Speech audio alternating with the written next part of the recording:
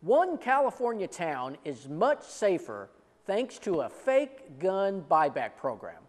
I'll tell you all about it in a moment. Hi, I'm Donna Scheidt with the Jefferson City Daycare Center. The Jefferson City Daycare Center is a licensed daycare with an accredited early childhood education program. We care for up to 99 children ages birth to 8, primarily from low and middle income families. The Jefferson City Daycare Center, providing quality early childhood education services in a caring environment. We're proud to be a United Way partner agency.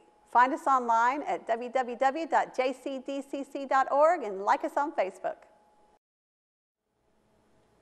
A principal at a California school had a brilliant way to combat crime. He instituted a fake gun buyback program. Now, the program worked like similar programs for real guns. Kids would trade in their fake guns and get a book in return. The principal said that shooting a fake gun will make a child more likely to shoot a real gun later in life. Now, some people think the fake gun buyback program is nothing but a bunch of hooey, and that it will not stop gun violence, and that it makes the principal at the school look like a buffoon. But I don't think they really understand what's going on here.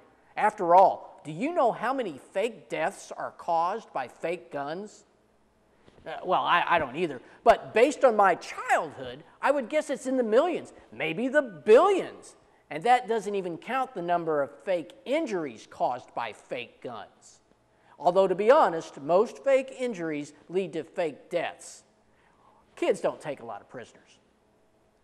I just hope the buyback program included all fake guns used by children. After all, a fake pistol in the wrong hands can do just as much damage as a fake rifle or even a fake machine gun. It really depends on the fake shooter and, of course, the fake victims to accept that they've indeed been shot.